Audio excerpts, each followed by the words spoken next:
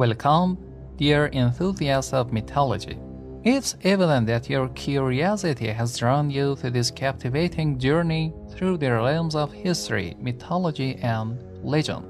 From Hercules and Jason to Ulysses and Achilles, Perseus and Roland, Arthur and Merlin, Joan of Arc to Mulan, these extraordinary tales have etched their mark on our collective imagination for generations. But what if I unveil the written epic not passed down through oral tradition, yet so ancient that it predates the Iliad, the Odyssey, and even the Bible? This is the Epic of Gilgamesh, a saga that profoundly shaped the thinking of ancient Mesopotamians for nearly 2 millennia. It's the story of Gilgamesh, the formidable king of the Sumerian city of Uruk. However, Gilgamesh was not a benevolent ruler. His harsh treatment of his subjects drew the attention of the gods, who decided to send him a test. They created Enkidu, a wild counterpart to Gilgamesh, raised in the wilderness and destined to challenge him. Their battle was fierce, but no victory emerged. Instead, Enkidu and Gilgamesh formed an unbreakable bond of friendship, embarking on an extraordinary adventure to the west. Their journey led them to a vast cedar forest in what is now Lebanon, guarded by the monstrous giant Humbaba. With unwavering courage, the two friends vanquished Humbaba, securing the precious cedar wood they sought. Upon their return, Ishtar, the goddess of love and war, sought to seduce Gilgamesh, but he refused, citing her destructive reputation. Enraged by his rejection, Ishtar complained to the gods, who unleashed a ball of heaven upon the city, sowing desolation and chaos. Despite their triumph over the monstrous ball of heaven, Gilgamesh and Enkidu faced a devastating consequence.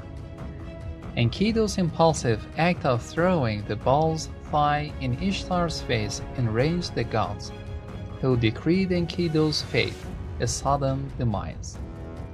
Gilgamesh was plunged into profound sorrow, his heart heavy with loss. Enkidu's death served as a stark reminder of Gilgamesh's own mortality, a realization he couldn't bear. His yearning for eternal life became an all-consuming desire. Driven by this relentless pursuit, Gilgamesh embarked on a perilous journey to the ends of the world, seeking the counsel of Utnapishtim, the only mortal to attain immortality.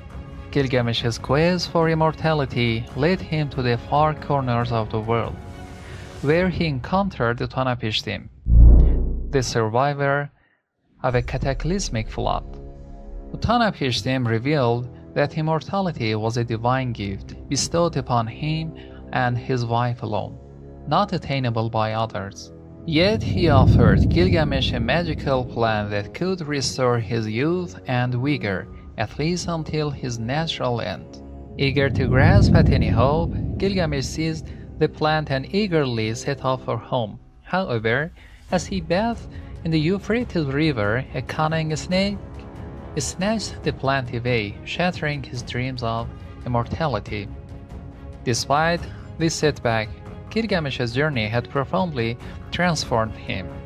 He had confronted the reality of mortality and recognized the importance of leaving a lasting legacy. Upon his return to Uruk, he dedicated himself to building a magnificent city wall, ensuring its prosperity and safeguarding his place in its history. This is the classic version of the Epic of Gilgamesh, the first to be discovered.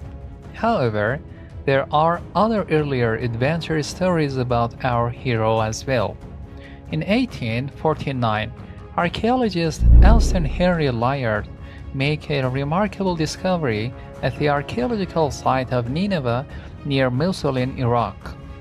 He he unearthed numerous small clay tablets engraved with strange wedge-shaped symbols known as cuneiform. There were so many tablets, in fact, that they numbered an astonishing 22,000. Unknowingly, Iliad had stumbled upon the library of Assyrian king Assurbanipal, who reigned between 668 and 627 BC. It took several years for the scientific community to fully grasp the significance of this remarkable find. It was only in 1872 that the Assyriologist George Smith managed to decipher the content of 12 of these tablets, revealing the epic story of Gilgamesh. This discovery sent shockwaves through the academic world, igniting a passionate interest in this ancient tale. In fact, the first public reading of the epic was held in the presence of the British Prime Minister himself. The excitement didn't stop there, as more tablets were unearthed at other archaeological sites. This growing corpus of texts has provided invaluable insights into the evolution of the epic over time. To get our bearings, let's delve into chronology of ancient Mesopotamia. The Sumerian city of Uruk, nestled between the Tigris and Euphrates rivers, emerged around 3000 BC. This is where writing was born, initially etched into rocks before being inscribed on clay tablets. While there's a possibility of a king named Gilgamesh ruling Uruk between 2800 and 2600 BC, we'll revisit this later. After being conquered by the Akkadian, the Sumerian staged a remarkable comeback around 2100 or 2000 BC. They established a formidable dynasty that governed the city of Ur. It was during this period that the epic adventures of Gilgamesh were committed to writing, most likely based on much older oral traditions. These oral tales themselves likely trace their roots to an even more ancient era. The act of putting these stories into writing served as a means of preservation and a way for the Sumerians to bolster their title's legitimacy by glorifying a heroic ancestor. However, their fortunes took a turn for the worse after 2000 BC, when the Sumerian dynasty of Ur succumbed to the Amorites who ascended to power in the region. Despite these setbacks, the dissemination of the Gilgamesh tales persisted. They were passed down through generations, initially in Sumerian, then in Akkadian, and eventually in other languages like Hittite or Hurrian. To understand the linguistic transition from Sumerian to Akkadian, let's delve into the linguistic landscape of ancient Mesopotamia. Sumerian, a linguistic isolate, stands apart from any other language family, bearing no resemblance to any other tongue. It employs ideograms, where each symbol represents a word or an idea. In contrast, Akkadian, belonging to the Semitic language group, shares similarities with languages like Arabic and Hebrew. It consists of phonograms, where each symbol represents a sound or a syllable. These two distinct languages coexisted and often intertwined, resulting in text framing with intricate concepts and evocative imagery. Imagine the challenge of translating these texts, especially for scribes who struggle to master both languages with perfection.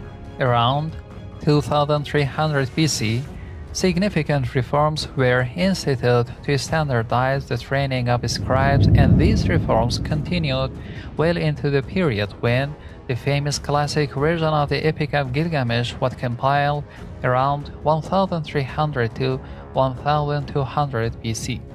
This millennium-long educational overhaul would put even the most dedicated minister of education to shame. The culmination of these efforts was the creation of 12 tablets containing the epic, which were eventually copied in 650 BC for King Assurbanipal, leading to the discovery that astonished the world. Additional tablets dating from 113 BC have also been unearthed, further enriching our understanding of this literary masterpiece. Apologies for the barrage of dates, but they serve as a testament to the enduring legacy of the Epic of Gilgamesh, spanning over 2,500 years of human history. Kingdoms have crumbled, empires have risen and fallen, languages have evolved, yet the tale of Gilgamesh has preserved, transforming from a mere story to a legend and eventually becoming an enduring myth. At this point, we begin to grasp the profound impact of this work on the annals of human history. However, the question lingers, is it all just a grand myth? The historical existence of Gilgamesh sparks endless debate and speculation. While we need not question whether a man could have conquered a giant or a ball of heaven, the question remains, did Uruk truly have a king named Gilgamesh? The inspiration for this epic narrative? Even today, a definite answer remains elusive. The name Gilgamesh appears in a crucial source for archaeologists and historians, the Sumerian royal list, which purports to provide a comprehensive chronology of all the kings and dynasties that ruled over Sumer. However, this list is not without its flaws, containing inaccuracies and fantastical elements. For instance, it suggests that Gilgamesh's reign lasted a staggering 126 years. To verify this claim, we could ideally compare the list with other contemporary Sumerian texts. Unfortunately, none of these texts date back to the time of Gilgamesh. At best, they were written 500 years after his supposed existence. In a sense, our written sources for Gilgamesh's existence are fragmented and inconclusive. We just therefore rely on the hope of archaeological discoveries from his era, just as we do for certain other kings mentioned in the list.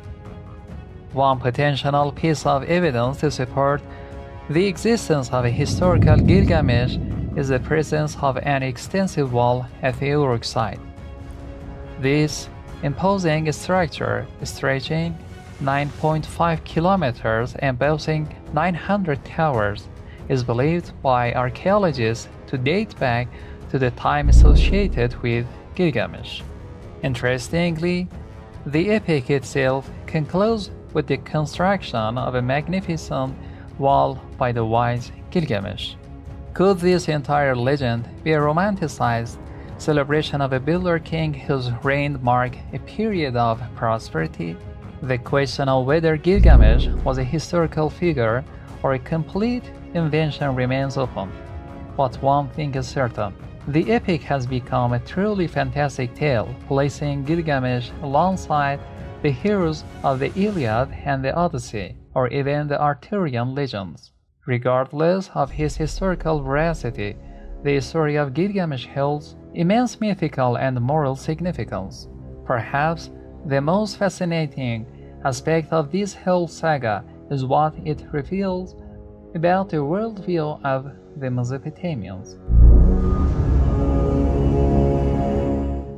The earliest versions of the Epic of Gilgamesh are filled with heroic exploit and optimistic overtones, featuring journeys, misadventures, and grand battles that Gilgamesh and Enkidu always conquered together. However, in the later classic version, a darker reflection on human mortality emerges. Mesopotamian intellectuals began to view the world through a less magical prism than their ancestors, adopting a more realistic and pessimistic perspective. Nevertheless, the values of their civilization remains firmly entrenched, as exemplified by Gilgamesh's introduction of Enkidu to the civilized world. The wild child underwent a process of civilization in several stages. First, he encountered a prostitute who seduced him, initiating him into the mysteries of human sexuality. Then, he was clothed, symbolizing the transition from nature to culture. Next, he discovered bread and beer, the staples of Mesopotamian civilization, leading to his first experience of intoxication. Afterward, he was shaved and perfumed, marking his transformation from a wild man into a civilized individual. Finally, Gilgamesh's mother adopted Enkidu, officially welcoming him into the human community. These elements reflect the core aspects of Mesopotamian society: the importance of sexual reproduction and sacred prostitution, agriculture, clothing, hygiene, and the central role of the family. It is through these societal structures that humans are distinguished from animals and elevate themselves to a higher plane of existence. At the heart of this story lies the ultimate goal of Enkidu, representing the epitome of Mesopotamian society. The city, the foundation upon which individual worth is established. It is by relinquishing his childhood fantasies of immortality that Gilgamesh fully dedicates himself to his kingdom. Through this unwavering commitment, he ascends to the pinnacle of kingship. As the arrival of new civilization like the Greeks and Romans swept over Mesopotamia, the tale of Gilgamesh faded into oblivion. However, its profound influence on literary works and even monotheistic religions persisted. The Epic of Gilgamesh's impact is evident in the theme and structure of the Iliad and Odyssey. In religious context, Gilgamesh's legacy is deeply embedded throughout various traditions. One striking example is the immortal Utnapishtim, whose narrative mirrors that of Noah in the Bible. Warned by the gods of an impending flood, Utnapishtim builds a colossal ark and embarks on a perilous journey, preserving a pair of every animal from the impending cataclysm. In the 15th century, the Mesopotamian influence extended to Muslim demonology, where a demon named Gilgamesh emerged. This connection is unsurprising considering the Hebrew people's Babylonian exile in the 6th century BC, coinciding with the genesis of numerous biblical texts. Genesis, therefore, bears a strong Babylonian imprint, and Islam stands as a testament to this enduring legacy. This introduction serves as a glimpse into the Epic of Gilgamesh's literary journey, its dissemination and enduring influence. While the intricacies of the epic remains unexplored, I encourage you to embark on your own exploration to uncover its remarkable gems of human wisdom and its profound impact on our collective understanding. We appreciate you watching this episode.